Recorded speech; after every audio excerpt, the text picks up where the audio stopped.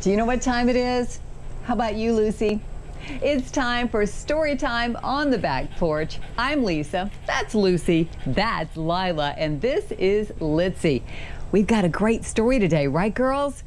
Have you ever thought about what it would be like if your mom and dad weren't around? Or what would your mom and dad think about it if you weren't around? Well, that's what our story is about today. It's called If I Didn't Have You by Alan Katz, and the pictures are drawn by Chris Robertson. Let's find out what it would be like. How come you don't have a car like that, Dad? Mike asked as a sleek speedster roared down their street. Well, there are 3 people in this family, and that car only seats 2, his dad replied. So you could have a custom-built sports car with racing stripes if you didn't have me? Asked Mike. I wouldn't trade you for anything, son, Dad answered. And I suppose I could drive that car if I didn't have you. But I'd rather have you.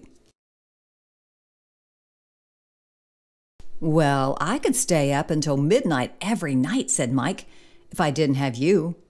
I imagine you could, his dad replied. Yes, you probably could. And I would never have to clean my room if I didn't have you. Know what else, Mike said? I could eat candy for every meal if I didn't have you. If you did that, you wouldn't have to brush your teeth either, because you wouldn't have any teeth, Mike's dad said.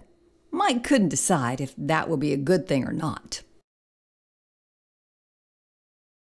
Hey, Dad, what could you do if you didn't have me? Mike asked. Well, I suppose I could take skydiving lessons if I didn't have you, but I'd rather have you. Well, Dad, I could stay home from school and play video games all day if I didn't have you. I could use your room to house my personal butler if I didn't have you, Dad said. I could adopt as many pets as I want if I didn't have you. Well, I could take a year-long journey around the globe in a hot air balloon if I didn't have you, Dad offered. But you'd rather have me, Mike asked. Absolutely, Dad said. I could join the circus if I didn't have you. I could pursue my dream of becoming a rock star if I didn't have you. I could put my bare, stinky feet on the dining room table during dinner if I didn't have you. Why would you want to do that? Dad asked. Oh yeah, never mind, Mike said. But I could play really loud music and dance like crazy whenever I felt like it if I didn't have you. Well, you can dance like crazy with me, Dad said. Really? Mike asked. Of course. So Mike put on his favorite song as loud as the stereo would play it, and he and Dad danced and danced and danced and danced throughout the house. When the song was over, they played it again and again and again. Dad, Mike said as he huffed and puffed when the dancing stopped, I didn't really mean I'd rather stay up all night and watch TV all the time and have nonstop candy and join the circus and everything. I know, said Dad. And Mike, I didn't really mean I'd prefer the butler and the hot air balloon trip and all the other stuff. Mike smiled. I'd rather have you, Dad. I'd rather have you, Mike. Then Mom walked in. She saw the couch where the chair used to be, and the cushions on the kitchen counter, and the lamp lying on the floor.